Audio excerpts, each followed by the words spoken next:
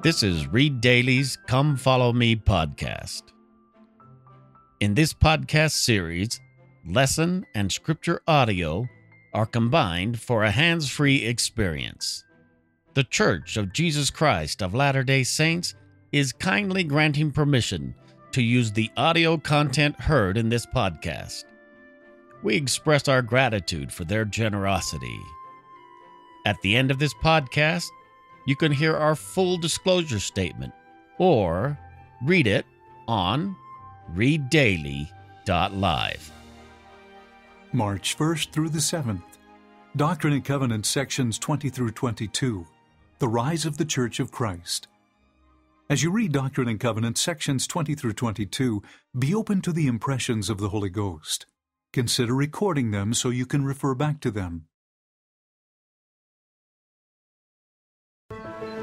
The work of these last days is one of vast magnitude. Its glories are past description, and its grandeur unsurpassable.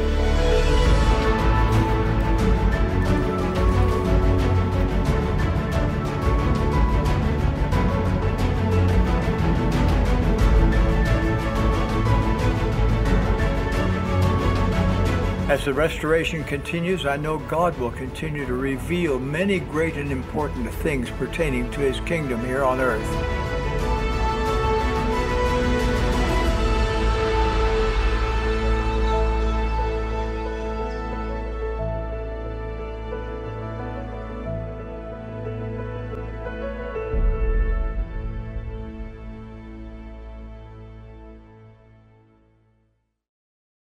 The prophet Joseph Smith's work of translating the Book of Mormon was now complete, but the work of the restoration had only just begun.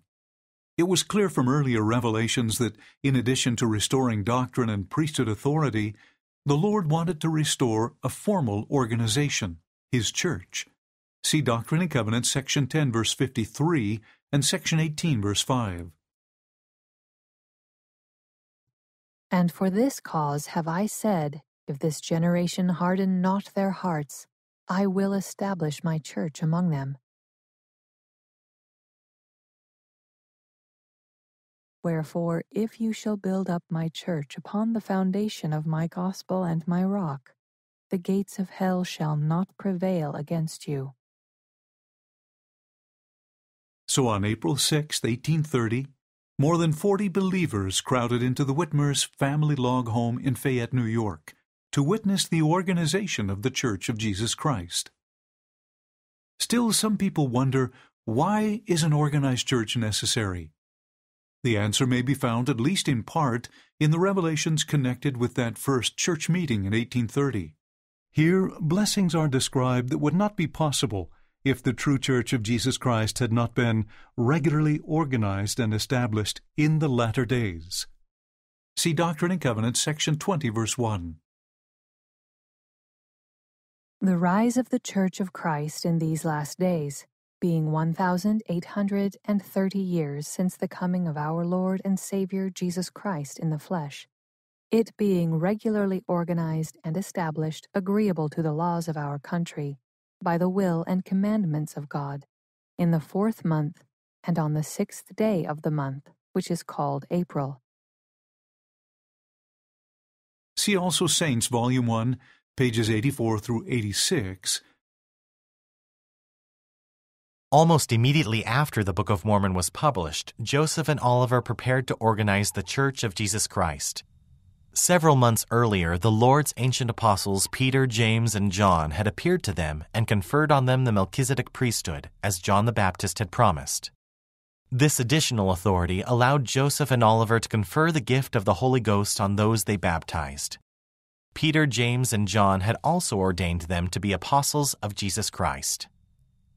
Around that time, while staying in the Whitmer home, Joseph and Oliver had prayed for more knowledge about this authority. In reply, the voice of the Lord commanded them to ordain each other elders of the church, but not until believers consented to follow them as leaders in the Savior's church. They were also told to ordain other church officers and confer the gift of the Holy Ghost on those who had been baptized.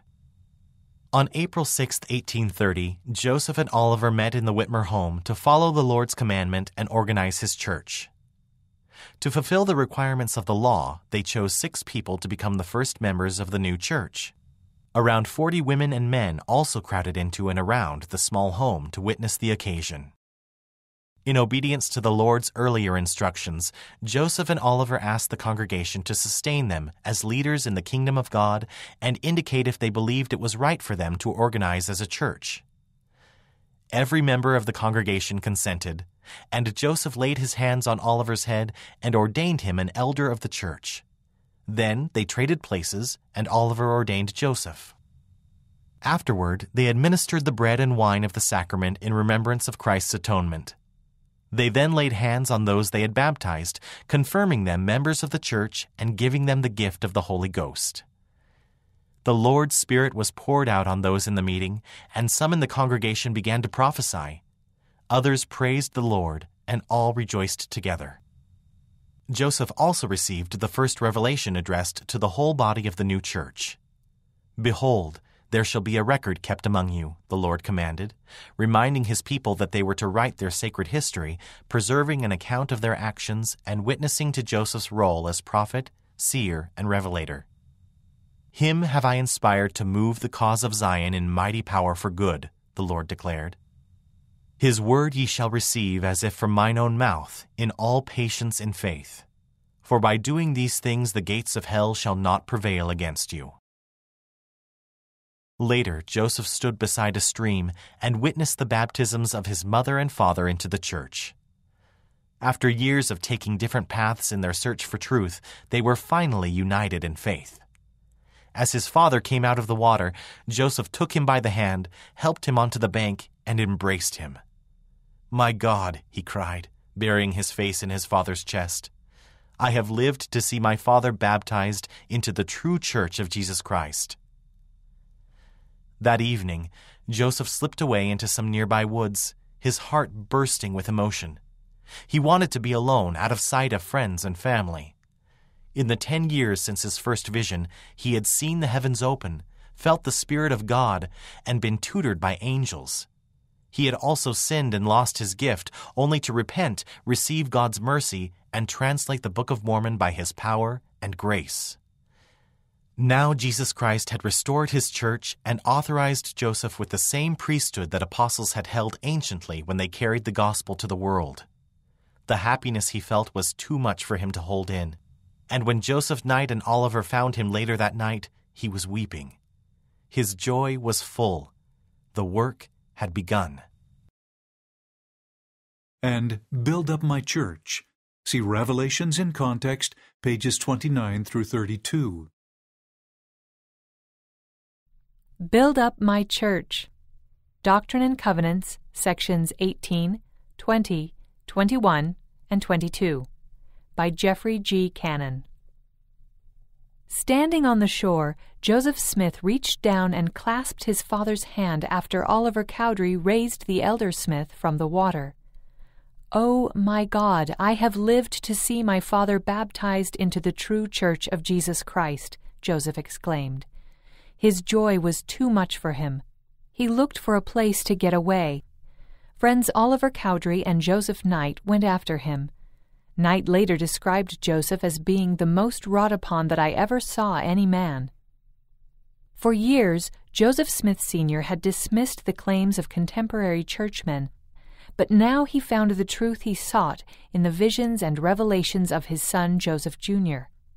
The Church of Christ was organized on April 6, 1830, and Joseph Sr. was one of the first to be baptized.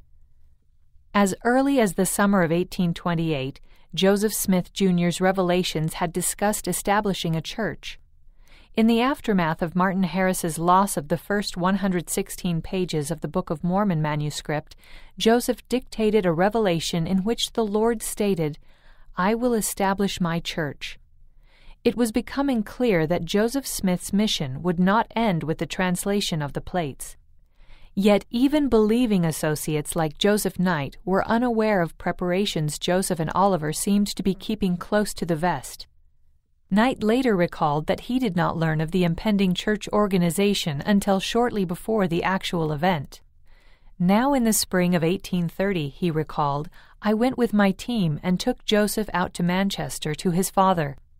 When we was on our way, he told me that there must be a church formed, but did not tell when.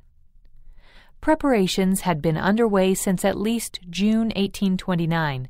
In that month, Joseph Smith dictated the revelation for Oliver Cowdery that would become Doctrine and Covenants, section 18. In it, Oliver was instructed to build up my church and my gospel and my rock. In doing so, Cowdery was told to rely upon the things which are written.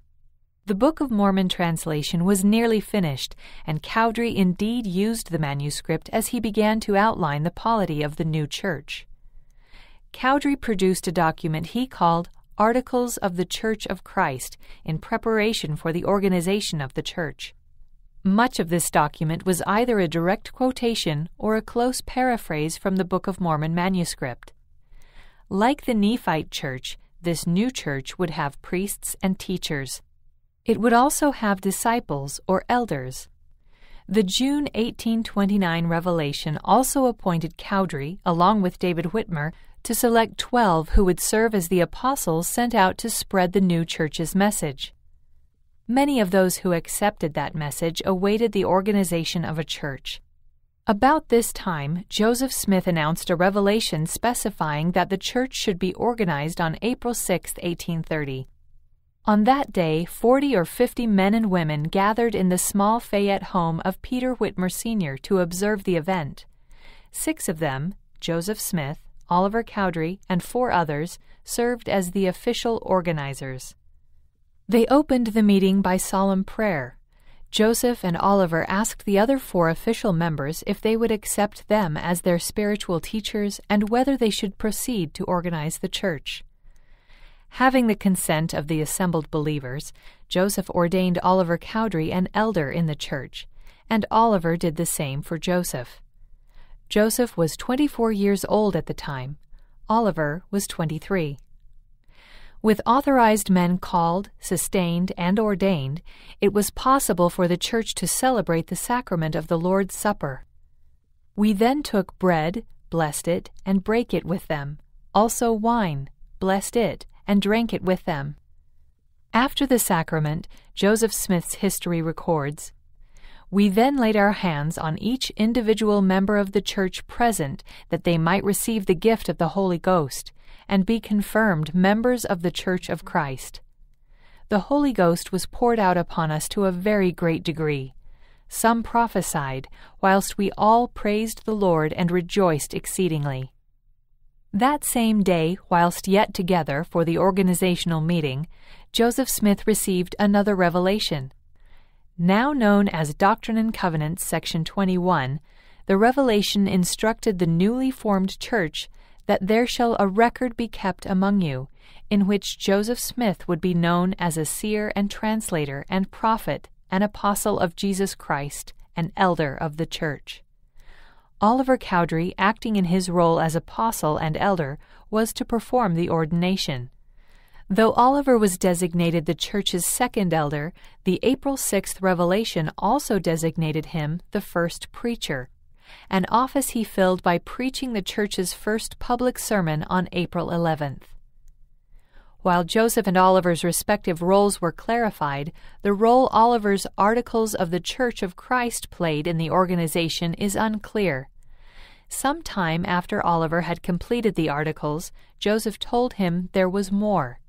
Joseph's superseding revelation, now part of Doctrine and Covenants, section 20, seems to have been completed after the organizational meeting in April, but before the church's first conference held in June.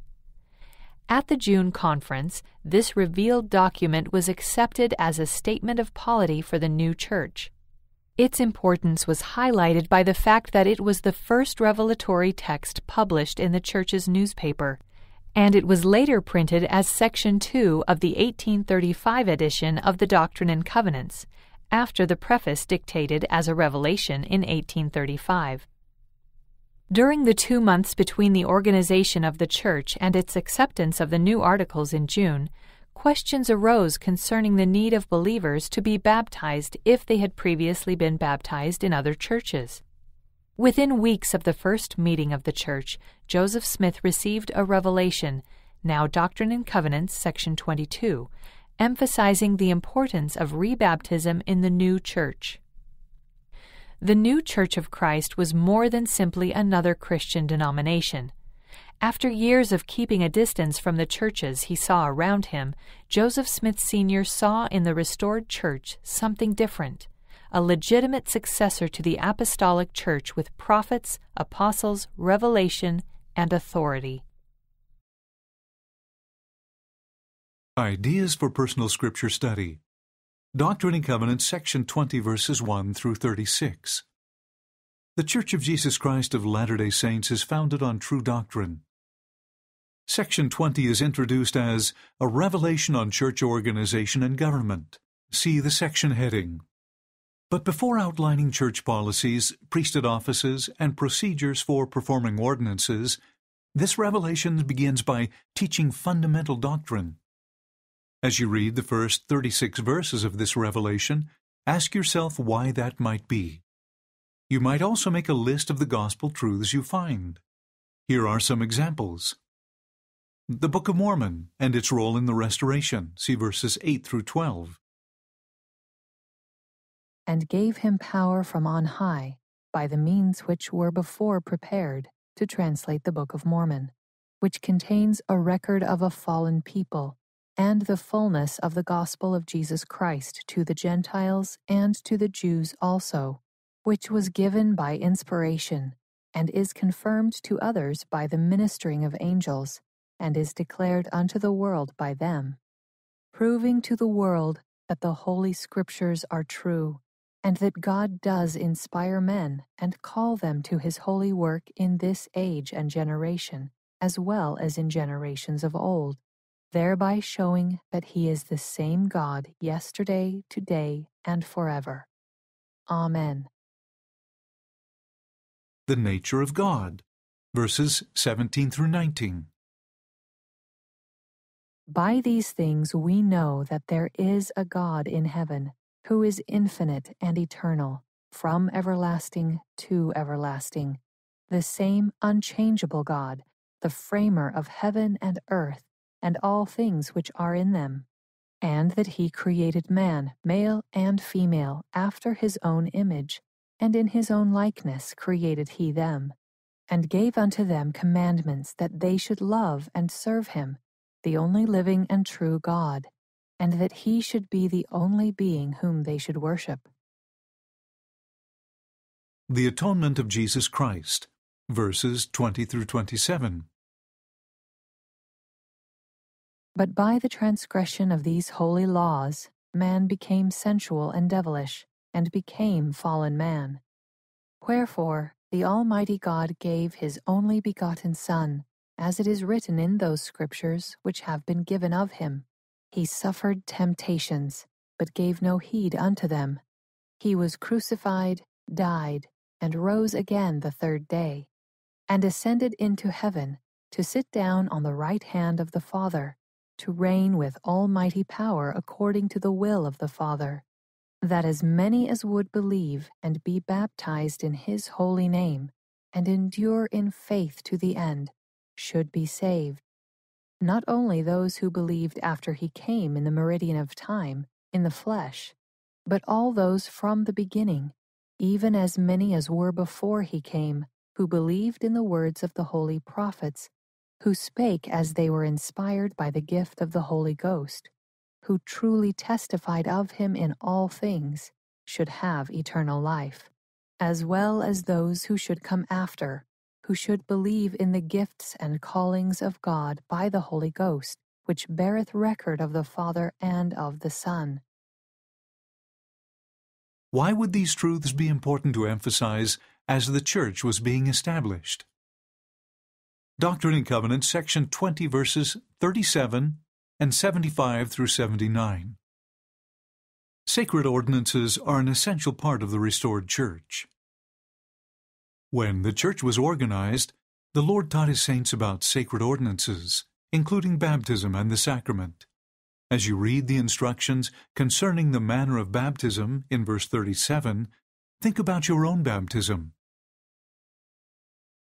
And again, by way of commandment to the church concerning the manner of baptism, all those who humble themselves before God and desire to be baptized, and come forth with broken hearts and contrite spirits, and witness before the church that they have truly repented of all their sins, and are willing to take upon them the name of Jesus Christ, having a determination to serve him to the end, and truly manifest by their works that they have received of the Spirit of Christ unto the remission of their sins, shall be received by baptism into his church. Did you have any of the feelings described in this verse? Do you have them now? Ponder what you can do to keep vibrant your determination to serve Jesus Christ to the end. As you read about the sacrament in Doctrine and Covenants, section 20, verses 75 through 79, try to read these sacred prayers from the perspective of someone hearing them for the first time. It is expedient that the church meet together often to partake of bread and wine in the remembrance of the Lord Jesus. And the elder or priest shall administer it, and after this manner shall he administer it. He shall kneel with the church and call upon the Father in solemn prayer, saying, O God, the eternal Father, we ask thee in the name of thy Son, Jesus Christ, to bless and sanctify this bread to the souls of all those who partake of it, that they may eat in remembrance of the body of thy Son, and witness unto thee, O God, the eternal Father, that they are willing to take upon them the name of thy Son, and always remember him, and keep his commandments which he has given them, that they may always have his Spirit to be with them. Amen. The manner of administering the wine.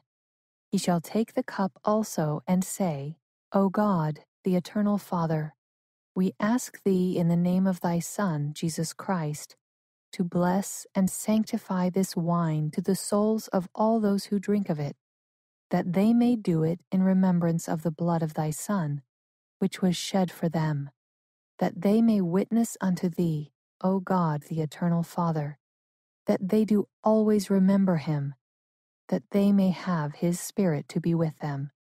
Amen. What insights do you receive about the sacrament? About yourself? How might these insights affect the way you prepare to take the sacrament this week? Doctrine and Covenants, section 20, verses 38 through 60. Priesthood service blesses church members and their families. If someone asked you to name the duties of a priesthood holder, what would you say?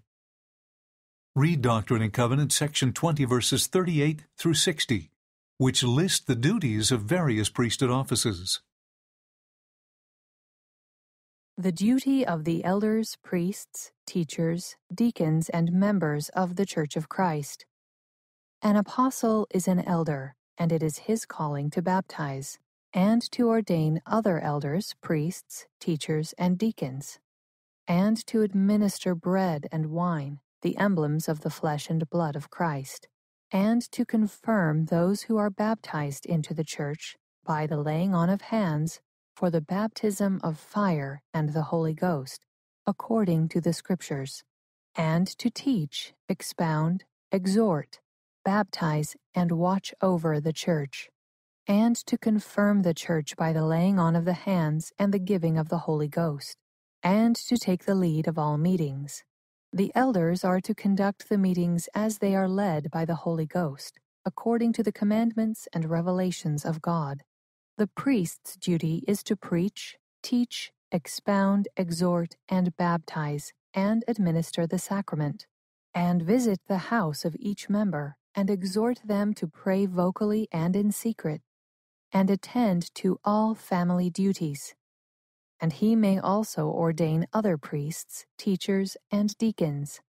And he is to take the lead of meetings when there is no elder present. But when there is an elder present, he is only to preach, teach, expound, exhort, and baptize, and visit the house of each member, exhorting them to pray vocally and in secret, and attend to all family duties. In all these duties, the priest is to assist the elder if occasion requires. The teacher's duty is to watch over the church always, and be with and strengthen them, and see that there is no iniquity in the church, neither hardness with each other, neither lying, backbiting, nor evil speaking, and see that the church meet together often, and also see that all the members do their duty. And he is to take the lead of meetings in the absence of the elder or priest, and is to be assisted always in all his duties in the church by the deacons if occasion requires. But neither teachers nor deacons have authority to baptize, administer the sacrament, or lay on hands. They are, however, to warn, expound, exhort, and teach, and invite all to come unto Christ. Every elder, priest, teacher, or deacon is to be ordained according to the gifts and callings of God unto him, and he is to be ordained by the power of the Holy Ghost, which is in the one who ordains him. Does anything in these verses change the way you think about priesthood duties and how the Savior does his work? How have you been blessed by the work described in these verses? To learn about how women exercise priesthood authority in the work of the church, see Dallin H. Oaks, The Keys and Authority of the Priesthood, Ensign or Liahona, May 2014. At this conference, we've seen the release of some faithful brothers, and we have sustained the callings of others. In this rotation, so familiar in the church, we do not step down when we are released, and we do not step up when we are called. There is no up or down in the service of the Lord. There's only forward or backward. And that difference depends on how we accept and act upon our releases and our callings. I once presided at the release of a young stake president who had given fine service for 9 years and was now rejoicing in his release and in the new calling he and his wife had just received. They were called to be the nursery leaders in their ward. Only in this church would that be seen as equally honorable. While addressing a women's conference, President Linda K. Burton of the Relief Society said, "We hope to instill within each of us a greater desire to better understand the priesthood." That need applies to all of us, and I will pursue it by speaking of the keys and authority of the priesthood. Since these subjects are of equal concern to men and to women, I'm pleased that these proceedings are broadcast and published for all members of the church. Priesthood power blesses all of us. Priesthood keys direct women as well as men. And priesthood ordinances and priesthood authority pertain to women as well as men.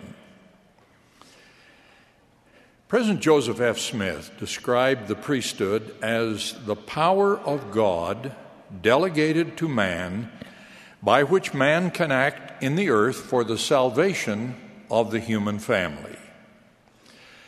Other leaders have taught us that the priesthood is the consummate power on this earth. It is the power by which the earth was created. The Scriptures teach that this same priesthood, which was in the beginning, shall be in the end of the world also. Thus, the priesthood is the power by which we will be resurrected and proceed to eternal life.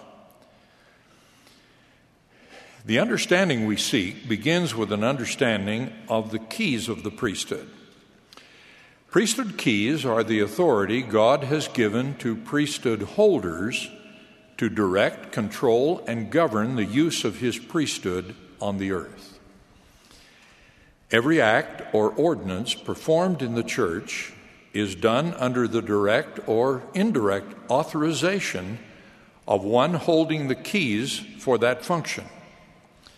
As Elder M. Russell Ballard has explained, those who have priesthood keys literally make it possible for all who serve faithfully under their direction to exercise priesthood authority and have access to priesthood power.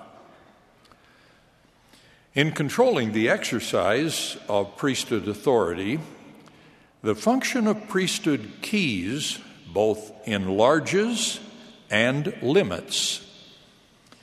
It enlarges by making it possible for priesthood authority and blessings to be available for all of God's children. It limits by directing who will be given the authority of the priesthood, who will hold its offices, and how its rights and powers will be conferred. For example, a person who holds the priesthood is not able to confer his office or authority on another unless authorized by one who holds the keys. Without that authorization, the ordination would be invalid. This explains why a priesthood holder, regardless of office, cannot ordain a member of his family or administer the sacrament in his own home without authorization from the one who holds the appropriate keys. With the exception of the sacred work that sisters do in the temple under the keys held by the temple president, which I will describe hereafter, only one who holds a priesthood office can officiate in a priesthood ordinance. And all authorized priesthood ordinances are recorded on the records of the church. Ultimately, all keys of the priesthood are held by the Lord Jesus Christ, whose priesthood it is. He is the one who determines what keys are delegated to mortals and how those keys will be used. We're accustomed to thinking that all keys of the priesthood were conferred on Joseph Smith in the Kirtland Temple. But the Scripture states that all that was conferred there were the keys of this dispensation. At General Conference many years ago, President Spencer W. Kimball reminded us that there are other priesthood keys that have not been given to man on the earth, including the keys of creation and resurrection. The divine nature of the limitations put upon the exercise of priesthood keys explains an essential contrast between decisions on matters of church administration and decisions affecting the priesthood. The First Presidency and the Council of the First Presidency and Quorum of the 12, who preside over the church, are empowered to make many decisions affecting church policies and procedures, matters such as the location of church buildings and the ages for missionary service. But even though these presiding authorities hold and exercise all of the keys delegated to men in this dispensation, they are not free to alter the divinely decreed pattern that only men will hold offices in the priesthood. I come now to the subject of priesthood authority. I begin with the three principles just discussed. 1, priesthood is the power of God delegated to man to act for the salvation of the human family. 2, priesthood authority is governed by priesthood holders who hold priesthood keys. And 3, since the Scriptures state that all other authorities and offices in the church are appendages to this Melchizedek priesthood, all that is done under the direction of those priesthood keys is done with priesthood authority. How does this apply to women? In an address to the Relief Society, President Joseph Fielding Smith, then president of the Quorum of the 12 Apostles, said this: "While the sisters have not been given the priesthood, it has not been conferred upon them. That does not mean that the Lord has not given unto them authority. A person may have authority given to him or a sister to her to do certain things in the church that are binding and absolutely necessary for our salvation, such as the work that our sisters do in the house of the Lord. They have authority given unto them to do some great and wonderful things, sacred unto the Lord, and binding just as thoroughly as are the blessings that are given by men who hold the priesthood." End of quote. In that notable address, President Smith said again and again that women have been given authority. To the women, he said, "You can speak with authority because the Lord has placed authority upon you." He also said that the Relief Society has been given power and authority to do a great many things. The work which they do is done by divine authority. End of quote. And of course, the church work done by women or men, whether in the temple or in the wards or branches, is done under the direction of those who hold priesthood keys.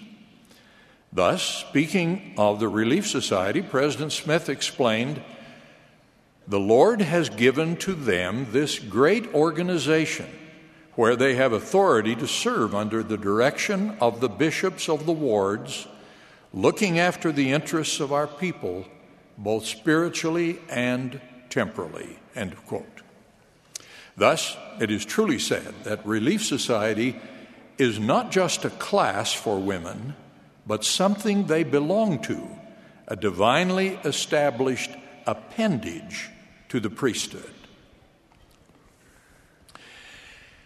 We're not accustomed to speaking of women having the authority of the priesthood in their church callings. But what other authority can it be? When a woman, young or old, is set apart to preach the gospel as a full-time missionary, she is given priesthood authority to perform a priesthood function. The same is true when a woman is set apart to function as an officer or teacher in a church organization under the direction of one who holds the keys of the priesthood. Whoever functions in an office or calling received from one who holds priesthood keys exercises priesthood authority in performing her or his assigned duties.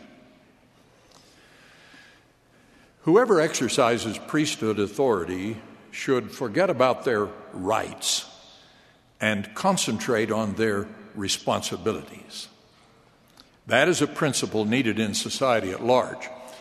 The famous Russian writer Alexander Solzhenitsyn is quoted as saying, "It is time to defend not so much human rights as human obligations."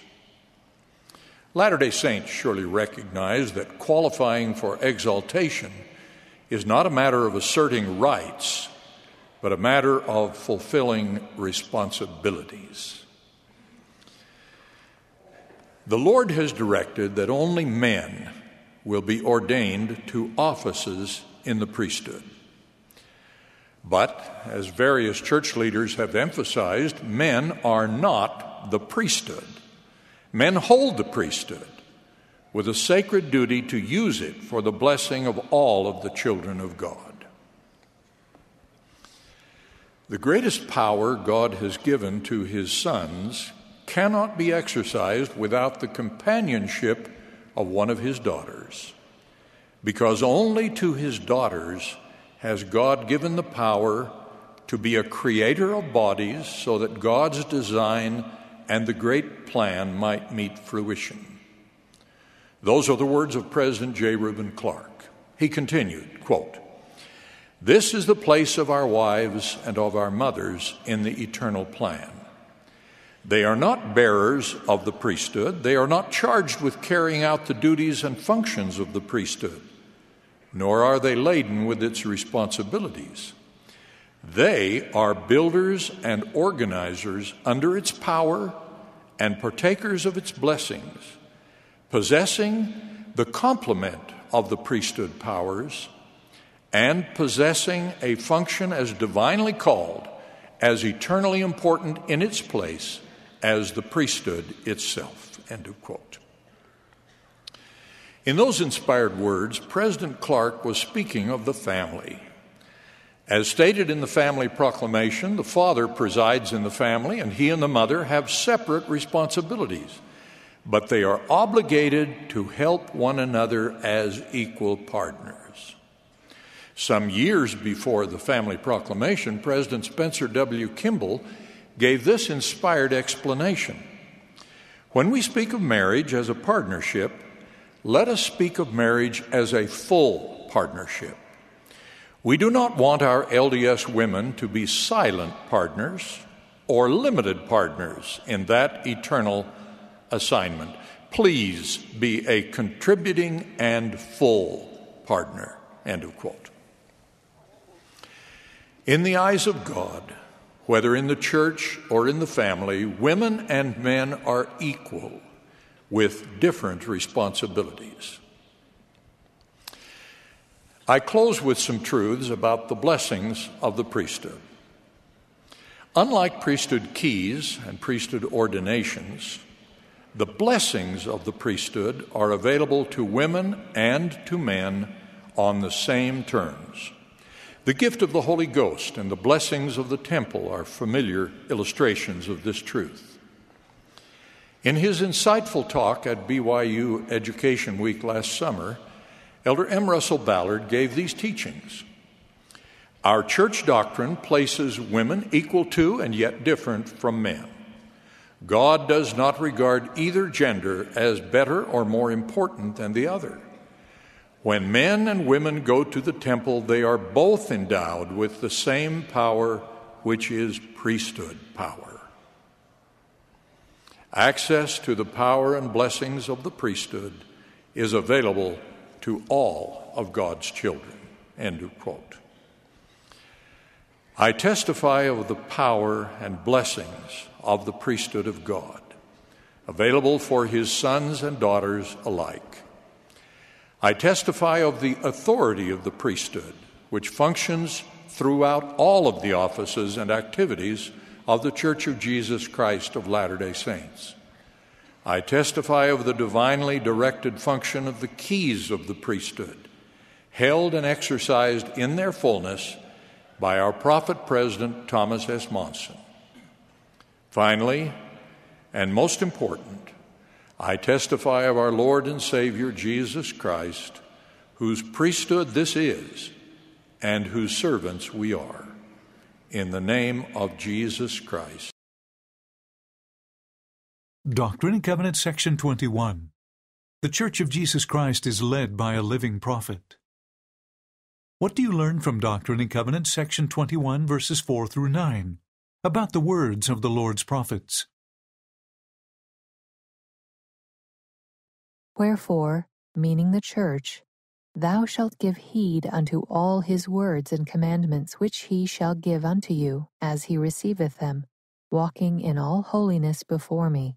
For his word ye shall receive, as if from mine own mouth, in all patience and faith. For by doing these things the gates of hell shall not prevail against you. Yea, and the Lord God will disperse the powers of darkness from before you, and cause the heavens to shake for your good, and his name's glory. For thus saith the Lord God, him have I inspired to move the cause of Zion in mighty power for good, and his diligence I know, and his prayers I have heard. Yea, his weeping for Zion I have seen, and I will cause that he shall mourn for her no longer. For his days of rejoicing are come unto the remission of his sins, and the manifestations of my blessings upon his works. For behold, I will bless all those who labor in my vineyard with a mighty blessing, and they shall believe on his words, which are given him through me by the Comforter, which manifesteth that Jesus was crucified by sinful men for the sins of the world, yea, for the remission of sins unto the contrite heart. Consider the promises described in verse 6 for those who receive the Lord's word through his prophet. What do these promises mean to you?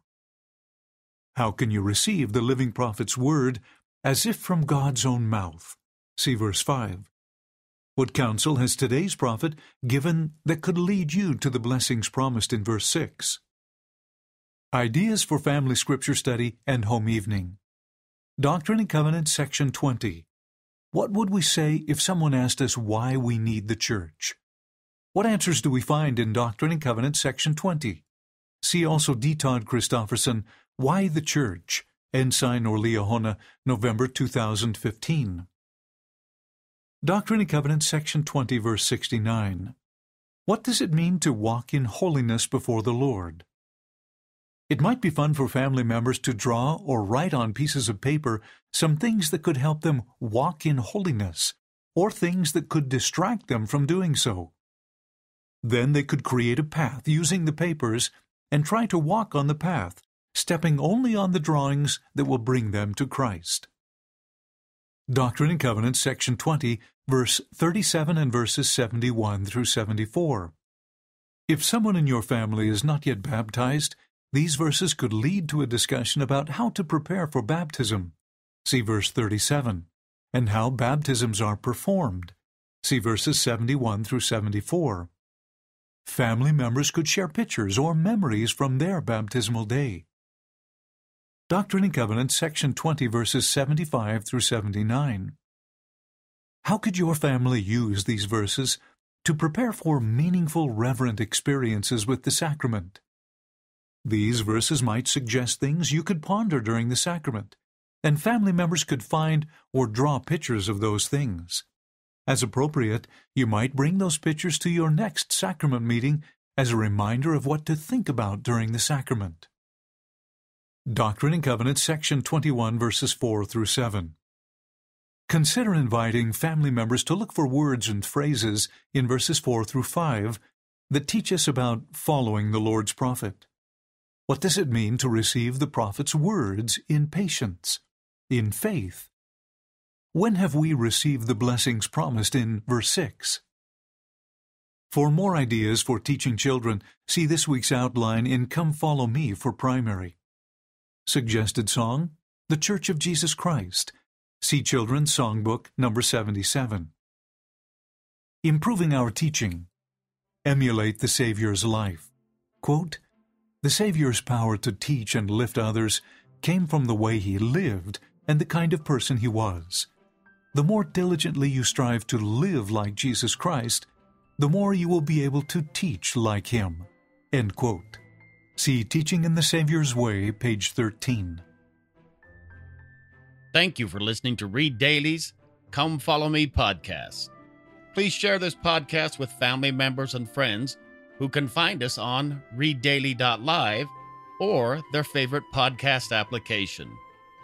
The Intellectual Property Department of the Church of Jesus Christ of Latter-day Saints is kindly granting permission to use the audio content heard in this podcast. We express our gratitude for their generosity. Along with granting permission, they ask that we make the following statement. Any products offered by ReadDaily.live are neither made, provided, approved, nor endorsed by Intellectual Reserve, Inc. or the Church of Jesus Christ of Latter-day Saints. Any content or opinions expressed, implied, or included with any goods or services offered by ReadDaily.live are solely those of Howard Patrick Holman, and not those of Intellectual Reserve, Inc. or the Church of Jesus Christ of Latter-day Saints.